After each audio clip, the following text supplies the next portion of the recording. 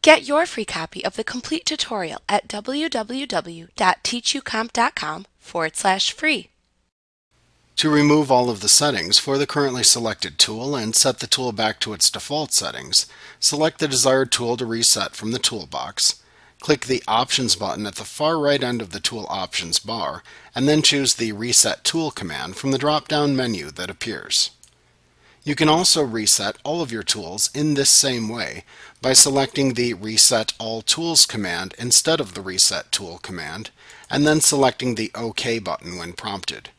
Be careful if you use this function, as you will lose any changes you have made to your brushes and other tools.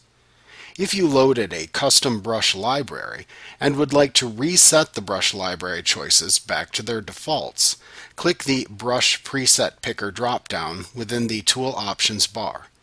Then click the Brush Options button in the upper right corner of the pop-up menu that appears, and select the Reset Brushes command from the drop-down menu to reset the brush library back to its default choices. Like what you see? Pick up your free copy of the complete tutorial at www.teachucomp.com/free.